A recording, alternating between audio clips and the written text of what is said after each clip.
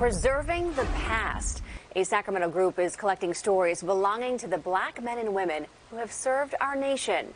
It's on a mission to make sure their service will never be forgotten. New tonight, CBS 13's Shantae Passmore with why the group calls it living history.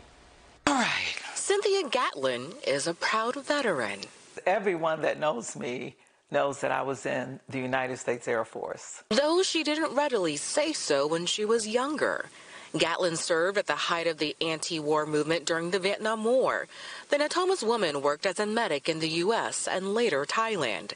When she returned home, she faced backlash like her male counterparts. I can assure you that females who were discovered to have been over there, especially enlisted females, were treated even worse. Gatlin eventually opened up about her experience. Then she met Lisa Daniels. This is an important part of these veterans' lives. Daniels is the founder of the Unsung Heroes Living History Project. She collects oral history detailing the black experience in the military.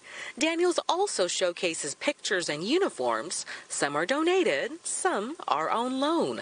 This exhibit is currently at the African American Museum and Library at Oakland. Daniels' interest peaked after a college assignment led her to the discovery of her grandmother's untold past. Oh, did I tell you that I was a tack welder and blueprint reader on the Franklin Roosevelt?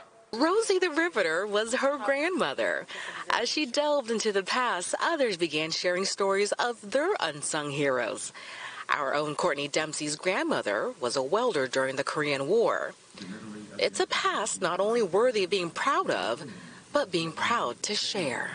We should be in all of the history books side by side with all the immigrants who have come to this country, have served it, and has contributed.